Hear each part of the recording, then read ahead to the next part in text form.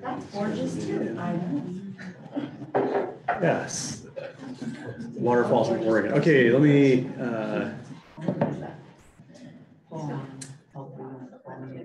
Screen. All right. Okay. Looks like we're all here. I want to welcome everybody for this is the second in our series on Life Everlasting. We have allow you to introduce yourselves in just a moment. We have representatives from Volunteer Hospice, and everybody's like, I guess they're all shifted over that way away from you. We are recording and available on Zoom. Sometimes we have people that join us, but oftentimes we have people that come back later on and watch the video that's been recorded. So thank you for allowing us to do that. Thank you for joining us. I'm Matt Paul. We've met by email. I'm the pastor here, so introduce myself. But if yeah. I can start. I'm Priya David. I'm the executive director at Volunteer Hospice. I've been there since only September, so I have joined the amazing leadership and team that is our organization. I know that Ted and Mark are I'm Ted Ripley. I'm a member of the board, a retired attorney in this community for 50 years, and really involved in hospice.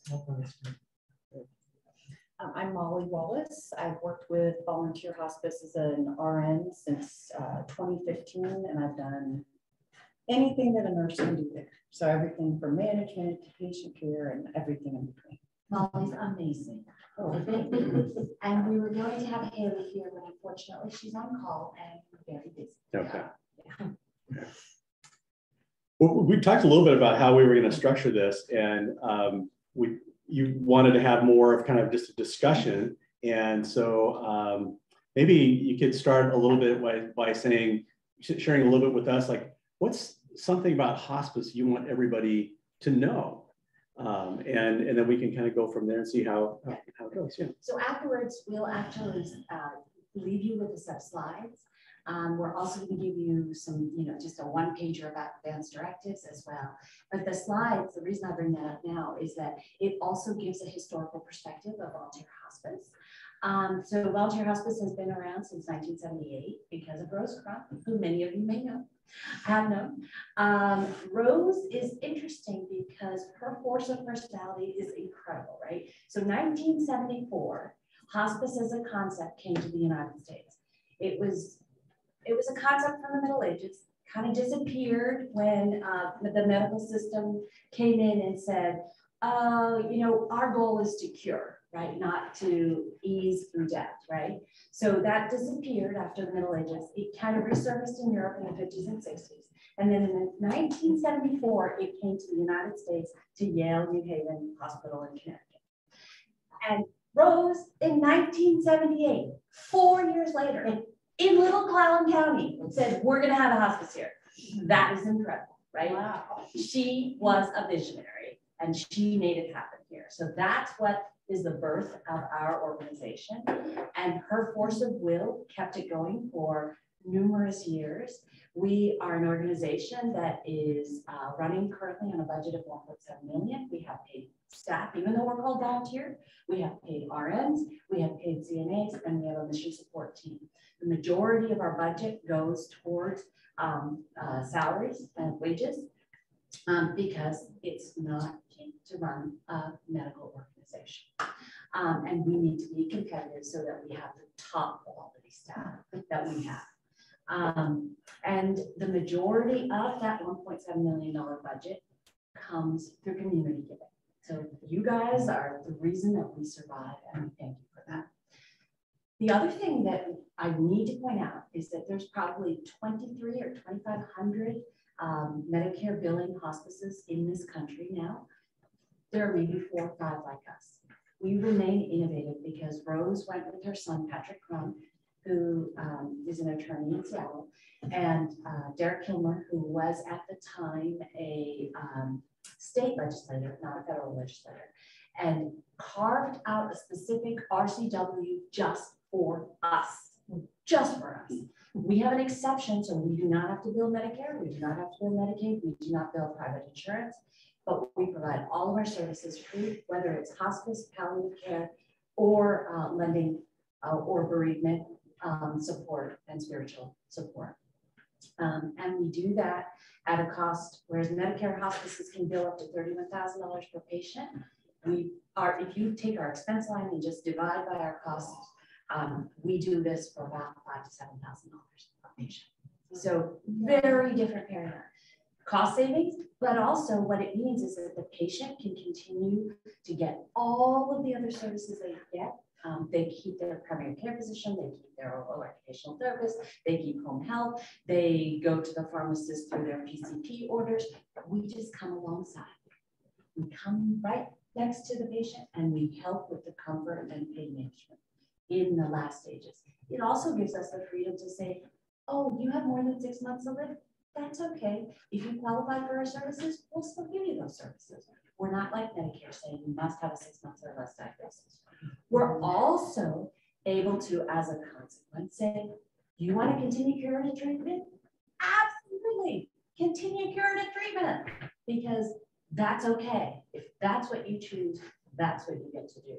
Very different from the Medicare hospice, right? So we're kind of, as Molly always says, the unicorns of hospice. I know you didn't expect all that. That's us in a nutshell. We're special. Yeah, I'm gonna tell you. It is. I'm finished? Yeah. So I'm gonna keep going on. So a legal standpoint, because volunteer hospice doesn't bill anybody, we don't have to follow the rules. I mean, when I was in private practice, the number of physicians who were stopping practice because 2/3 of their time was doing the things in order to get paid. We don't have any of that in our organization. So it really is a liberating thing in the whole program. And so Instead of a billings department, we have a donations department. Yeah. All volunteers. Oh, that's another thing. We have 168 active volunteers as of last month, and we always need more, whether it's on the board or in bereavement support or respite support or any number, running the lending closet, deliveries, front desk, all of that is volunteers. It's a big special place. About 2,000 hours of volunteer hours a month. Sounds revolutionary. It's incredible. We're so lucky. This is Clallam County and we have it.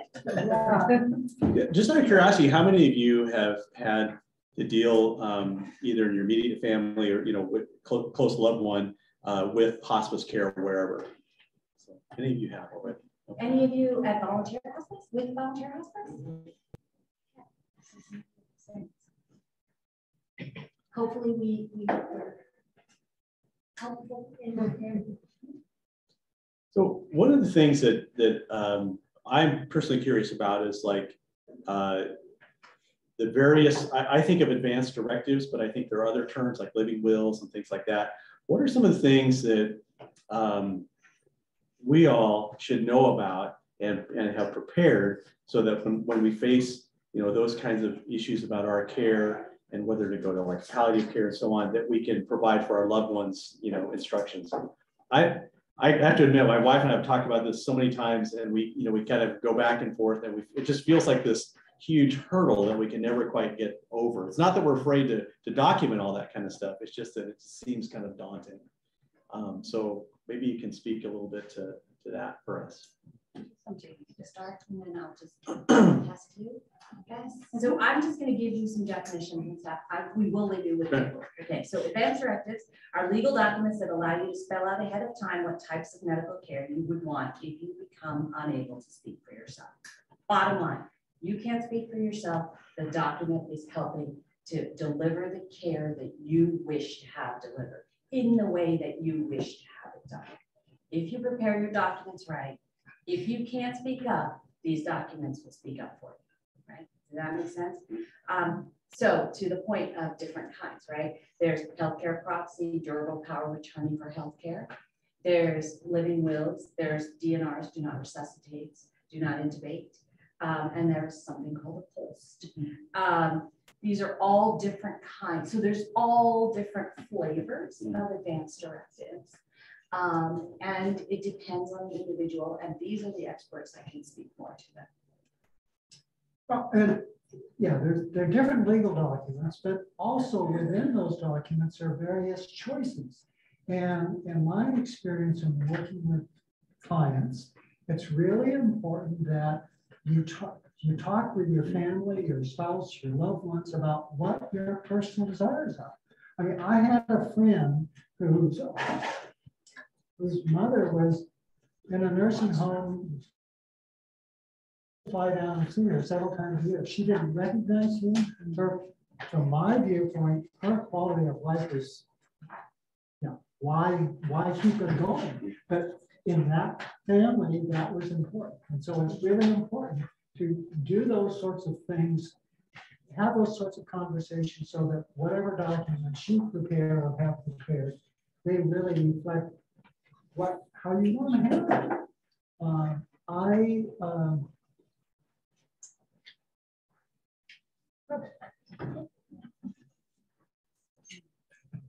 So, a long time ago, I had a 12-year-old son who died of cancer. Really caused a lot of thought about quality of life. He spent the last month of his life at chemotherapy. He had 3 surgeries. Now, because he was 12, we would do this. But my wife and I discussed, you know, when we get older, we don't want to go through that. I mean, but that's, again, a personal choice. Sorry for the diversion. No, not at all. So my perspective is less the legalities of it and more how it affects the family, because that's what I see in the home. And it is so valuable to share with your loved ones what you want, how you want to be cared for. And I'm not saying it's easy, because no one wants to talk about their own death, how it's going to affect their families, even though inevitably, in reality, we all know we're going to die, you know, like it's easy for me to talk about because I see it every day in my work. But I do understand that for a lot of people, it's really uncomfortable. But when you go through those conversations with your family, it is such a gift, because I see families that have everything planned out. There is absolutely no question. The family members that are left behind, there is no doubt that they're doing exactly what their loved one wanted. But when I see the people that, no, and I'm not saying that if you have those conversations, it means you want to die. And I think that that's the big difference, that people are like, if I have that conversation, that means I want to die. No, it doesn't. It means that inevitably we're all going to die, and we should talk about it, and we should say those things, because when you don't, seeing those families flounder and, oh my gosh, what would they have wanted? Am I doing things right for them? It's absolutely heartbreaking, you know? And so you have to think about it like, yes, this may be uncomfortable. Yes, this may be really difficult, but what a gift to everybody who loves me, that they know that they're doing what I wanted. So that's my perspective, less of the legal. But the legal is really important, because that's where I defer to people like this. When people come to me and say, I really want to have these conversations, but I'm not, there's so many different documents, and what do we do and how do we do it? Then I knock on Ed's door and say, can you help, please? Because the big one that the nurses look for, it's called the POLST, P-O-L-S-T, Physician's Orders for Life-Sustaining Treatment. And it's the green form that people put on their refrigerator. And it's super simple. The top section is, okay, super simple, meaning there's not a lot of boxes, but like the hardest decisions you'll ever have to make in your life. So that's not really fair to say simple. But the first section literally just says, if I stop breathing and my heart stops beating,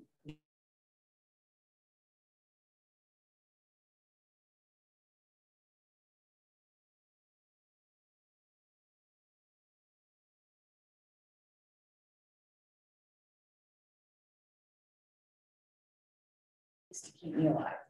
Then the next option is selective treatment. So that could be, yeah, I will go to the hospital. Let's say that I need some fluids to make me feel better, or a blood transfusion to give me that little pep in my step so that I can make it to my daughter's graduation. I mean, those are little things that you can do. And then the last choice is comfort care.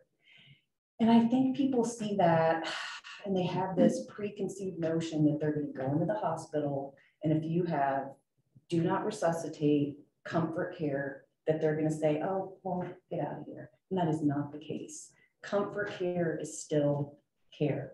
You can have oxygen, you can have comfort medications, you can have comfort care is still care. It's just a different brand of care, you know. So that's the form that we see the most is the nurses in the home, and because it's an actual doctor's order. You fill it out, your doctor signs it, and let's say that you call 911 because you've fallen and you don't want to be resuscitated. But, you know, your family member calls like, oh my goodness, I think they broke their hip.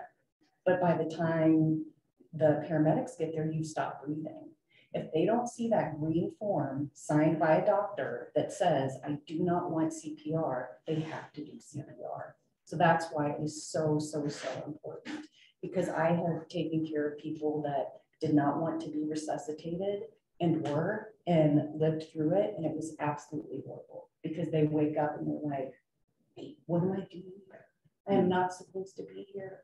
The one that was most heartbreaking for me, I worked in an inpatient hospice, which is like a hospital, but just for hospice patients. And this man had lost his wife years ago. And he was so ready to be with her, so ready. And he went to the hospital that he didn't normally go to. He went into cardiac arrest. They didn't have his pulse for him, and they brought him back. And he came to our unit, chest like destroyed, ribs cracked, and all of this pain. And he just said, I got cheated. I'm supposed to be with my wife right now. And here I am in this bed. Oh, so that's just an example of why it's so important to have these maybe unpleasant conversations. Where I get a little stuck on that pulse thing is, what if something's going on, whatever it is, and I'm likely to survive it, I'm likely to come out of it, like I need extreme care for a little while, but then I'm probably going to be okay. If I have the pulse and I say don't intubate, you know, don't do any of that stuff, then I might die when I could have come through it. But I don't want to be stuck in, you know, like if it's something I'm not coming back in any kind of good form, then how do you manage that? Absolutely.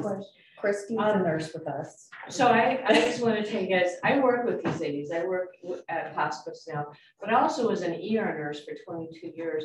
And the pulse form is very important. It's important for the medics. With my late husband was a paramedic. And so it's important for the medics in the field to see that, because that's going to guide them. But the hospital will also take your pulse form and they'll scan it.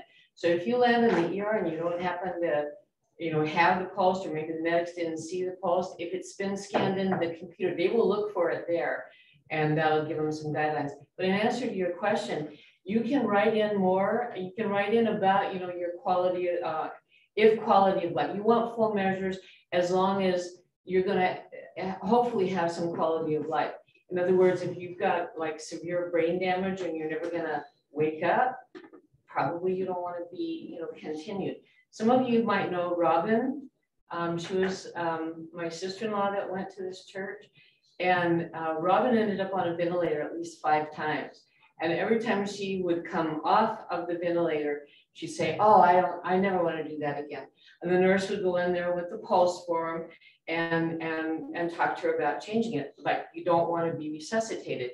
And she'd say, oh, well, but I don't want to die. So she could never make herself a no code. Never, never, never. So then what it fell on us. So the last time she was in the hospital, she was just there for a respiratory infection. She wasn't even in ICU. She was on a medical floor, and she had a heart attack. And so there she ended up on the ventilator again, but this time she just didn't wake up. And they can only keep that ET tube in your throat for maybe a couple of weeks, and it can erode the esophagus. So they have to do the trach. And they won't keep you here in this hospital. You have to go over to a special respiratory hospital in Seattle. So we were at that point with Robin, was like she She could go over there and stay on a ventilator for who knows how long. They could keep her alive on that ventilator, have a trach and stay in that hospital indefinitely, and maybe never wake up. There's people over there that have been on a ventilator for like 10 years or something with brain injuries and whatnot. So as family, we made the decision after giving her, you know, she had almost 2 weeks in which to wake up on her own, and she didn't. So at that point, even though she was a full code, they'd done everything. We as family said, go ahead and take her off the vent. She lived still for another 3 days after that, and then she did die. So you can put on that post form, you know, that like being like, you don't want to, you know, you'll stay on the ventilator as long as there's hope, or like within 2 weeks, you don't want to, you know, you don't want to have the trach, you don't want to go that far. So you can kind of you can write in some limitations there. That reminds me, a long time ago, I represented the United Airlines pilot. And he had a substantial amount of money. And in his form, he said, if I'm under 60, keep me alive for 60 days. If I'm under 70, keep me alive for 30 days. If I'm over 70, let me go. I mean, that was written into his form. But you can answer what those limits are going to be. And actually, Ted, that's a question that I kind of have for you, because like I said, as a nurse in the home, I'm most familiar with the green post form. A lot of little spaces to put in extra stuff. I've seen people write in on the side because they talk about feeding tubes, right? That's another option that they talk about on the back. And some people will put in there willing to trial a feeding tube for 14 days. Or I've seen next to the CPR, no CPR, and full treatment, people write kind of off to the side, willing to be intubated for 1 week. If it does not look like I'm going to come out of this, then I would like to be a DNR. So you can put those things in there, but I don't know that the post is the most appropriate form to do that on. No, I think that there are other forms. And another form is a durable power of attorney for healthcare decisions. And that is the person who makes healthcare decisions that you can't communicate. And there's some really important things about that. That could be very customized also. But when you select the person, it's very important that you have conversations with them and they share your values regarding life. Because if you appoint your oldest daughter because she's the one that should do it, and she believes you should be kept alive forever, and she's not ready to let you transition. And your belief is, I've had a full life, I've been very lucky, I'm very fortunate, but I'm ready to transition. So you wouldn't want her to be in that position, because if you can't communicate, she's the one that's going to talk to the doctors. Yeah, and that's a good point. Even though ethically and legally she's supposed to do what you want, she's the one communicating. And it's not just the family member. You need to also make sure that your medical team also supports the decision. You need to have conversations. What Christy, Molly, and Ted are saying is so critically important. You need to be open and having conversations with everyone about your choices, and make sure that your team of support, whether they're your family or your physician, support the decisions you're putting down, because there can be overrides. Yeah, That was a big help for me when I took that post form to my doctor to sign it. He went through each level and he said, what? You don't want to be resuscitated? And he said, let's talk about this. And so he explained ramifications of each one of those. That was super helpful, because I didn't know all the things that you're talking about. So do you mind if I ask who your doctor is? Mark Redland. Oh, was. Dang it. I Because now he's a hospital. I know. Because that's so wonderful. Mark was that he took that I still time to miss do that. Yeah, because I think it's getting better, but I still don't think that every physician is comfortable. Well, they shouldn't just sign it then. I agree. Okay.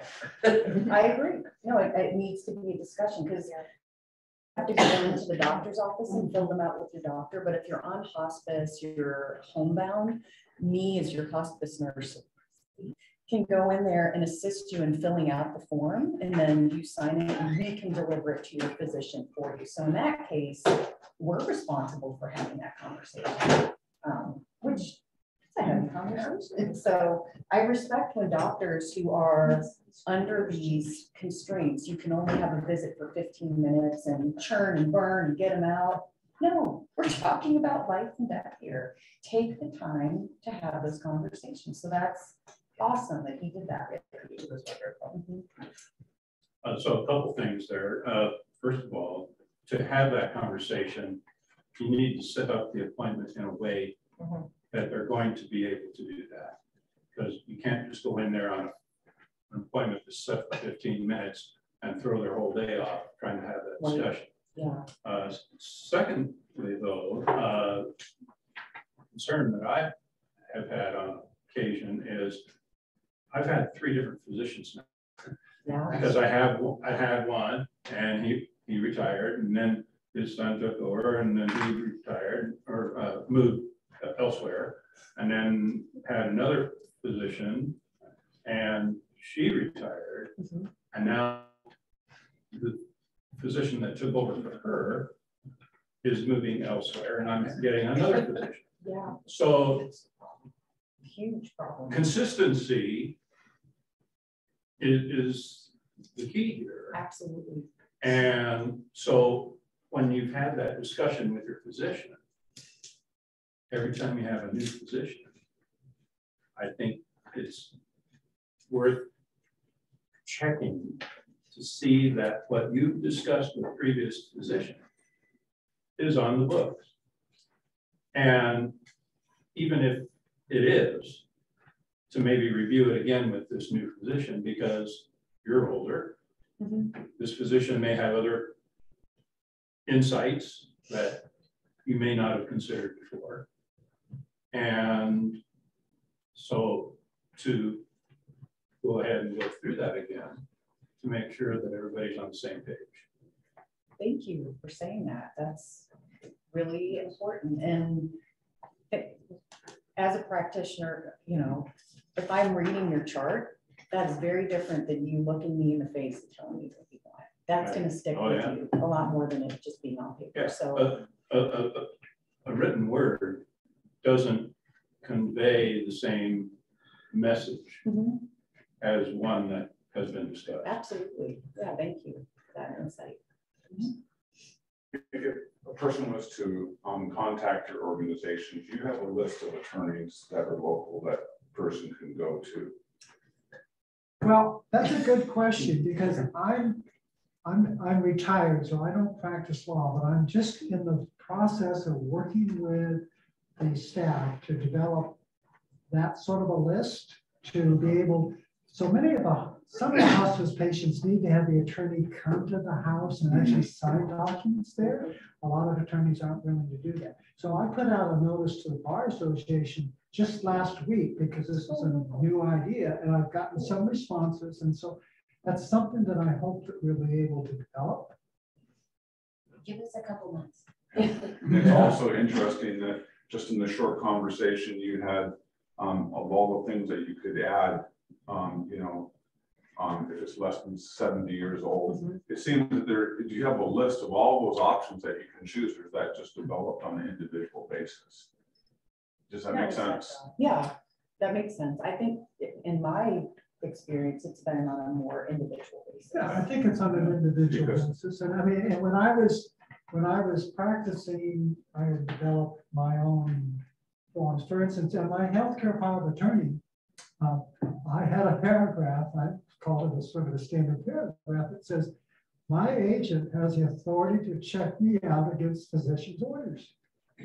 Because if I have a client who is willing to consider death with dignity, and they get flown to a Catholic hospital, their choices may be limited because the staff at the hospital rules, they say, our doctors can't even discuss this with the patients. So, and under those circumstances, it's important the agent can say, okay, I'm checking out sorry to pick on the Catholics. That's a good example. Yeah. Are you guys all aware of Death with Dignity and volunteers stop eating and drinking? So Washington State has codified death with dignity, which is the weirdest term. It's medical assistance in dying.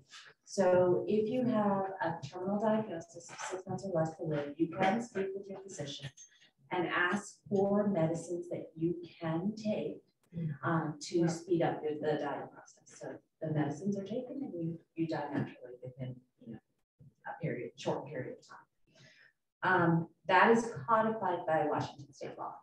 There is also volunteer stop eating and drinking, which is not codified, not in the legal system in any state in the United States. That is a choice that an individual can make, that I choose to stop eating and drinking. Some physicians support it, some do not. If you do VSED, volunteer stop eating, drinking, VSED, it is not considered suicide. So what's on the death certificate is the diagnosis that led to that terminal state. Good to know. It is not suicide. Okay, so that does not kick in terms of insurance and all of the other things, right? But it is a sticky wicket. It is very tough for some people to say that, they're going to assist with that. And then where volunteer hospice stands is that we support a patient in care, comfort, and pain management care, all the way up to the dying process. We support families post the dying process and the bereavement. We do not deliver the drugs that assist. We do not support any discussion about it. We refer to End of Life Washington, which provides all of the information for a patient to make their choices and decisions. So is it considered suicide when the person opts for the Death with dignity is not suicide either. Okay. The diagnosis on the death certificate is the diagnosis that was the terminal illness. And that was one of the things that I talked about when I did seminars, when I was practicing and trying to get, and I made the marketing error when I was at a very conservative church west of town, and I spoke about this as a choice. I didn't get any clients from that. I think it is important to consider that. I had a good friend who utilized that.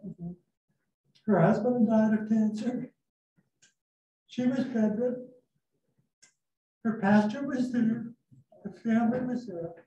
Friends were not. And then there was a service in the church later on. So anyway, end of life has tough choices. So can the family make, I'm sorry, was something else? Right? It just says that you can change or revoke your directives at any time. How would you go about doing that? Contacting your lawyer, right? Well, do you just redo the form? You can actually tear it up. I mean, you can do that. You can do a formal revocation. And sometimes this is a challenge. There's people who go in and out of legal capacity, and they say, "Oh, well." When they don't know what's going on, sometimes they get upset with what their agent is doing, and then they gain capacity, and then they destroy it. And then if you don't have that document, I was particularly thinking of a case with a financial power of attorney. And so he revoked his agent under the financial power of attorney, became incompetent again, and then the court had to appoint a guardianship and guardian, and it was a real sinkhole of money, but that happens sometimes. Yes, you can just replace, and depending on the document, right? You need legal signatures, and you need to. So you go get your doctor's signature on the POLS form. Yeah, we redo POLS forms all the time. It seems like, people's medical situations change. Absolutely. From month to month sometimes. And Absolutely. so you might say, no, things are different now. I want them to be. I redid a POLS form with somebody on Friday that it said, I want everything. And I walked in and she looked at me and said, I do not. I am exhausted. I'm not getting out of bed. I have no quality of life. And she was ready to redo her form at that point in time. Where do you get the forms? Well, if for a POLS form, the green form, if we bring them to the home, but not everybody's on hospice. So I think Oh, well, any that's what I'm doctor's saying. appointment, Doctors yeah, have you can just go in at a doctor's appointment and say, like you said, I would like to set up an appointment to discuss my POLS form. So I put example forms of everything on here, and I'm not recommending this, but I got them all off the web. Yeah. I literally searched on the terminology and to find sample forms that you can fill out. I don't recommend that. Have conversations with people who have expertise to fill it out properly. But I have the recommendation that a form on the internet is better than no form at all. Absolutely. Yeah. So is Bridge Builders involved with any of the patients that you Ooh, worked with? we definitely have in the past, but hearing you say that made me go, oh my gosh, I haven't heard of any of our patients having Bridge Builders involved. There is someone, I'm sorry, what is Bridge Builders? it's basically, well, Bridge Builders is a group over in Squim that will take on wards of the court Mhm. to do their power of attorney or guardianships and so forth. So it's like when your family can't serve as that power of attorney, Right. then they are the, like the. They take that on and they're, my daughter is under them now. I was her guardian for several years and got to the point where there were going to be things happening in my life that I couldn't continue that. And so we made the arrangements to transfer it over to them. And so, so they're now her power of attorney. She started out as a guardianship, but is now just a power of attorney. there's a woman who's, I can't remember her last name for the life of me, I'm so sorry, but her first name is Penny. Sanders. Sanders, thank you.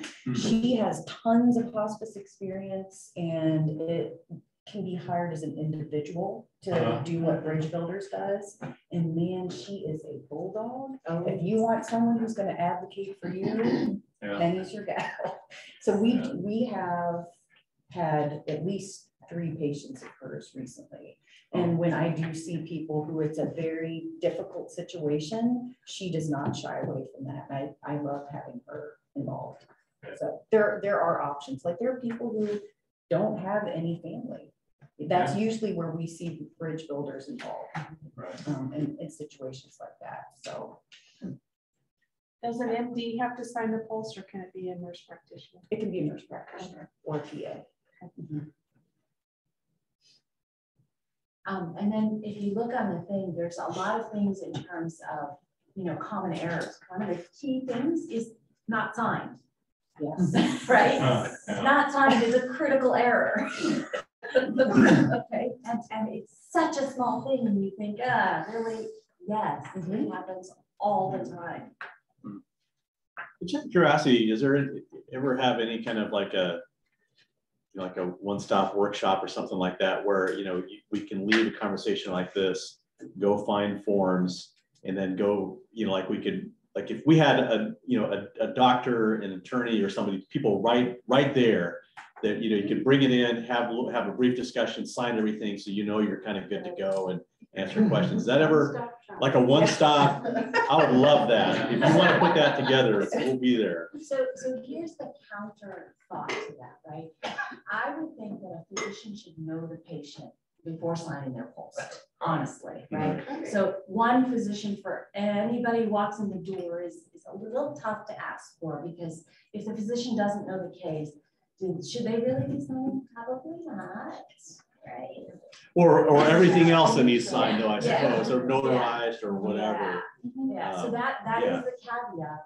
But a workshop where you could get everything in order and then you could go to your own physician and finalize it. That might be a reasonable thing, and that is something that I will definitely take back. Yeah, put it on the calendar here. Considering. Well, That's a great and idea. for instance, the power of attorneys and the healthcare documents, they don't need to be witnessed by a lawyer. Some of them need to be notarized, some of them just need to be witnessed. So if there was a workshop where people could work through their own individual decisions and somebody pointed and helped them and understand the things that it's important for them to consider, I think that could be working there. Pro bono attorneys has had different kinds of workshops. That'd be a good project for those guys. They're good guys. Yes, they are. Yes, they are. Another nonprofit. Yes. Well, this kind of goes back to my question about when your position changes. Yeah. Yes. Does the signature of one physician who's no longer there Oh, still stand up? that's a really good question. No, it would until It it was does. changed. Well, because you might not have the same physician, and might be somewhere else and have a different condition in the hospital. It's not gonna be the same physician. Still does. It's still legally binding. Is there a time frame that it would still be binding, but then afterward, you know, like? I'm not aware of a time frame. Because if my physician is moving out of the area, But what if obviously they they die? aren't. Yeah, what if they die? Or- They're or even literally if they don't die. exist. No, it's still a legal document. Right. It's Yeah, it's- dated when it's signed and it's good until you make a new one. You know, you Yeah. get a new one that Yeah. I think has a Keith, newer date on it, Okay. then you can get rid of the old one, Yeah. but otherwise, But- there's no expiration date But on the that. key thing to remember is your attending physician at the time of choice may not agree and Mhm. has medical ability to override. So that is a Right. key thing Oh. to think about as well, right? Yeah. So if it is the attending physician is the one that signed, you know that they're on board, right? Right. If they're not the ones that signed, they may or may not be on board, and they may or may not have the ability to override. Which circles back to your really good point before, that every new physician, you need to have that conversation again and again and again. And you may get sick of it, but it's really important to do. One other addition, at the hospital here, they would be happy to scan those documents so they have them in their records. Right. So that's really, and it's really, I was frustrated because of their policy, because I did a lot of customization. And I had a client who was taking emergency room. He didn't have this thing there and said, oh, well, fill out this form. They had him fill out a 2-paragraph form that revoked what he did. He had made changes. I mean, it was just very frustrating, but it's better to have them on file recorded. And that's the thing, the medical systems around here, not us, but known OMC, even Jamestown, I think, use Epic. So it could be Yeah. shareable across that. And Epic is used by a lot of health systems, not just in this area. Mhm. We don't, ours is a little less expensive. Yeah. So when you're out of town, you know, on vacation or something, if something happens, Yeah. it's still, Presumably, I don't know how the yeah, one. it kind of depends on where you're at. process, Yeah. Yeah, For one thing. yeah, that's why you need that power of attorney, that they can contact and say, this happened, what are the wishes? Well, that was my question is, wouldn't the power of attorney have the ability to override the physician? If you had a new physician who didn't share ethically, I guess, with the choices made in the original. The healthcare power of attorney would have that decision-making because that's. person That's is your speaking voice when as- you yeah, can't speak on your own behalf. Exactly, that's a good way to put it. I wanted to bring something up, oh, sorry. No. I had been married before for 40 years. If we did not have that health care power of attorney, I'm not sure what I would have done because my wife, because of some stuff that was going on in her life, she could not make those kind of decisions. And that was just so important to have. Absolutely. Yeah, no matter how young you are. Yeah. You should have these documents. I have them, I'm 43. But I'm also a hospice nurse, so my perspective is a little bit different. I wanted to, I brought up the customization. I was a hospice nurse in Illinois for a short period of time, and they had this form, and I don't know if you've ever heard of this. It's like a little pamphlet, and it's called the 5 Wishes. And it's legal in some, like a legal document in some states. I don't think that, because I've never heard of it talked about. I've heard of it. But I've never heard of it being used as your advance directive in the hospital like they did in Illinois. But if you could look that up online and print out the 5 wishes, it really helps you think about all of the things, like all of the things. It says, if this were the situation, what would you want? And then there are like a bunch of lines and you can put as much information in there as you want. So even though you might not be able to use the 5 wishes document as a legal document, what a great rough draft to personalize your advance directive. So that would be a good thing to have if you did want to personalize things. I used to, before coming here, I was in Iowa, and it seems to me I remember that. But so people that have maybe like a vacation home or something like that in another state, they should have the same kinds of documents in wherever else they might find themselves. Is that? Well, legally, the documents should be recognized in every state, but some states have, well, for instance, Washington has the death with dignity law. That isn't universal in all states. Yeah. Oh. So people might be mindful though of if they spend time in other places. Absolutely. Well, then around here, a lot of people are going to Canada. Yes. That's a different. When I Totally first, different. when I was Country. really a young attorney, a woman came in, and that was in the days of Dr. Kevorkian. Yeah. And she said, because she was from Holland, if I have an issue, I fly to Holland. It's legal there. Yeah. Our country, in my view, isn't always as advanced in the medical area as some other places in the world, both in treatment and in options. What just dawned on me, like the death with dignity thing. And I'm not planting seed, but I wonder if this has ever happened where, like, let's say that you live in Washington, a legal state, and your family lives in a state where it is not legal, but you want to be with your family when you take those medications. What if you get the meds in Washington and take them somewhere else? What happens? You could be violating the law. Yeah. But what happens? If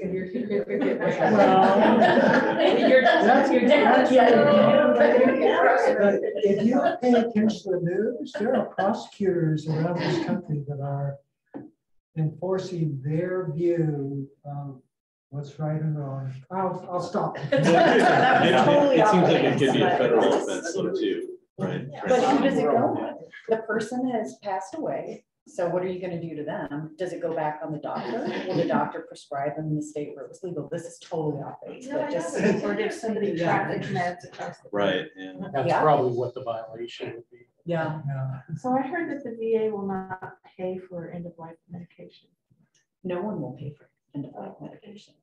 You pay for it out of pocket, and it is not It's cheap. expensive. Like how much? I don't know. Well, I've heard everywhere from $800 to $2,000. And when I first started with Volunteer Hospice in 2015, they used a different medication. It was called Seconal. You would get, a bottle of pills. They were capsules, 100 of them, and you have to empty the powder out of every capsule and put it in there. I never did it, but would get there after the fact and see the remnants. Like, oh my gosh, And the legal system, legal medical is not every pharmacy. You have to have a special kind of pharmacy. And so they've got I think there are 2 or 3 in the state of Washington. So they control the market. Gyms will do it. So There's a place in Canada. is it that gives time for the person to rethink?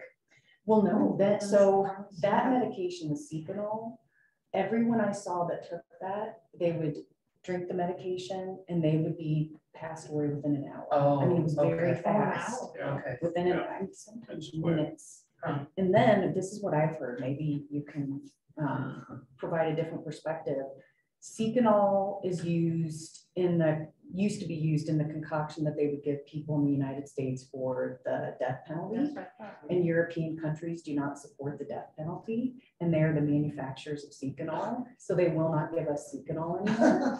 So now what it is it's a liquid like base, and then a concoction of like really high doses of morphine, lorazepam, and maybe like an anti-seizure medication, and you mix them together and you have to drink it. Nobody else, someone else can mix the meds, do everything for you, but you have to be the one that picks up that cup and drinks the medication. And that formulation has had to be tweaked quite a bit, because when they made that switch, people were complaining that it was really burning. And so the Death with Dignity volunteers, this is the beautiful thing. End of Life Washington volunteer that can be with you to prepare the meds, to make sure you're taking them correctly, because it's not just, oh, we take these meds. They have you take an anti-anxiety pill 20 minutes before, a beta blocker 15 minutes before, an anti-nausea pill 10 minutes before. So it's this whole process, which can be really intimidating if you're not comfortable medically, you know, or good at following directions, because not everybody is. So just because your hospice nurse can't be there doesn't mean that you're alone. So they will have this volunteer with you that can do all of those things except take the meds. But not to scare anyone, I think that they have really honed it in, and now the new formulation is a lot better. But it's tricky because it is not federally legal and from state to state. I'm sorry, I'm getting snagged on the stark irony that there are some states that you cannot take your own life, but they're more than happy to end your life if you're on death row. Yep. You know, the idea that the Europeans won't give us the medication to assist in end of life decisions because we'll use it institutionally. Yeah, isn't that wild? So you said that There's hospice a moral. supports the before and the after. So after somebody in your family has died, how does hospice support the grieving folks? Thank you. I'm so glad you asked. So when someone passes away, like in the immediate, you don't call 911. There's absolutely no med car that comes. It's your hospice nurse that you know, that you trust, that you've formed a relationship with, which I think is so stinking valuable to have that person come instead of, you know, a cop. Like, that's intimidating. So the hospice nurse comes, we will listen to the heart, make sure there's no heartbeat. We contact the funeral home and stay with the family until the funeral home arrives to support them through that. Then I believe within 2 weeks, our grief and bereavement department takes over, and we start contacting the bereaved once a month for 13 months, just to touch base. How are you doing? Do you need to talk? We also have group bereavement. We have individual one-on-one counseling. So we have all of these options, and it doesn't even have to be a volunteer hospice patient that's passed. It could be your sister who died when you were 5 and you're still grieving that. You can come to volunteer hospice and get our grief and bereavement services for free. And then also when you visit on a time of death, you might bathe the body. Oh gosh, yeah. There's a number of things that. And that's up to you. Does. Just so you know, that's what I love to tell people. There is no right or wrong. You know, when I come in, I think you get so overburdened with decision making and you're consumed with grief. It's hard to make decisions.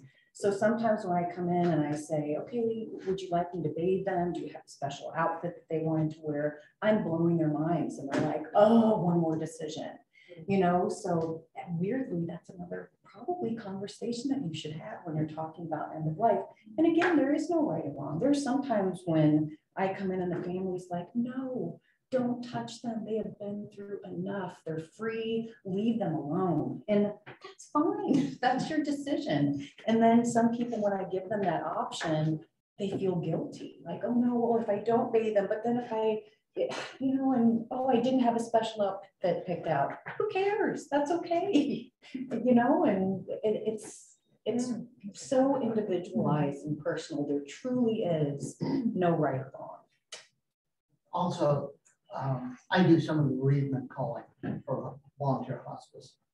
There are times that families or individuals who are going through hospice will call and ask if somebody can talk about spiritual kinds of things. They might not have a pastor. And then I have been called a number of times with that, and others are also. it is interesting though, that 13 months, that's up to the family, the bereaved family. Not everyone wants calls. And what's interesting to me is that men especially, whose wives have died, often do not want calls. It's harder for men to receive calls than women. But not all. I have now one I'm working with, it's been a long time, is a man. So it varies. Okay, no right or wrong. Yeah. And I believe we have two different types of grief support groups. There's ones where you have to have been in a series first before you go into the It's a continued drop-in piece. And there's some where you don't have to have had any previous grief support. Yeah. There's a lot. Astrid Grafenpillows manages all that. If you are interested in more information on that level, let me know. And I can get that. We're interested in a grief support group, we would call Astrid. Absolutely. She came and talked to the deacons and said that you had things like death cafes and. Yes, absolutely. Astrid is the So person she would who help you manages find the right group for you. Absolutely. You even have groups for people that have lost pets. I don't know that they're as common, but I've heard that we You have did, them. yeah. Yes, I don't think we currently have one, but I think that is a conversation that Astrid was recently bringing up as an again. I want to be in that group. We've got a couple minutes, probably time for one more question or closing comments or anything. So I have a question. Does that medication for end of life, does that expire or? Yes, so I think the last, and the reason I know that is because we had a patient who was Johnny on the spot, and the second he got his prescription, he got it filled. And then he was doing so great that he didn't take it. It had been a year and a half. And I had to do some research because he was like, has this expired? I didn't know. So I had to call End of Life Washington, and they said, yes, it does, which is such a shame because it's so expensive. So then he had to go through the process and get it again. But they did tell me the guidelines were 6 months and 9 months, and I can't remember which one it was, but I think the prescription is good. So you don't have to fill it, but that prescription is good for 6 months. And then once you get the medications in the home, as long as you don't mix them together, they're good for 9 months. The other thing to consider is that when you go in to talk to the physician about death with dignity, one of the first parameters that they do is a mental health assessment. Right. Yeah. So for people who have dementia, this is not an option. Right? It's really, you don't have the mental capacity to be making this decision. So those that have early signs of dementia, certain indicators in their genetic pool, whatever, sometimes do prepare early. But then, if it drags on for a period, there's parameters, right? It can be difficult. All the more reason to do it now, to get the directives out. Yes. And established. Yeah. I guess I would also say though, there are theological questions about that. Absolutely. And I would definitely refer to the pastor about some of those kinds of issues. And what kind of supports do you people have working in this field? You need for self-care? For yourself? Oh, the nurses need self-care. We support each other really well. I feel like so we do something every morning when we work. We get on a Zoom call. We call it the huddle. And a couple of weeks ago, I had an awful visit, like just crushed my soul because this person was didn't want to die, and she was dying. And it was like watching a toddler sob, but it was a grown woman, and watching her family struggle with how do we deal with this. And I was, there for hours getting things ironed out. And then, you're human. So then I doubted myself. Did I do the right thing? Did I support them in the right way? And so the next morning we spent, I don't know if you were there for that huddle, but maybe 15 to 30 minutes just letting me talk about it and supporting me, and that enabled me to go about my day. you know, knowing like this is, I had this weird realization one day when I was driving down the street in Port Angeles and I'm looking at these different houses. It's like someone died there, someone died there, someone's grieving there. And it was like, oh my, it washed over me. Like, I know the secret that not everybody knows. And it's so nice to have our little, this is gonna sound so weird, but our little deaf community where we can talk about those things. It's vital. Just supporting each other. And I get monthly massages. Oh, good. Well, thank you so much for taking your time this morning. This has really been fantastic. Well, if you get any kind of the one-stop thing worked out, or let us know. What a cool idea. Yeah, I'm sure you would kind of affirm it too. But we've been with families that have been grieving, at the time of death as well, and the families that are prepared night and day from those who are struggling to understand. So the more you can. I say this kind of hypocritically because we've never crossed that hurdle. My wife and I to get everything, even though we've talked about it, to get everything codified. But as much as you can do that and keep that up to date, I think I encourage you to do that. So I'll also though put in a plug for next week because we'll continue to talk about grieving itself next week.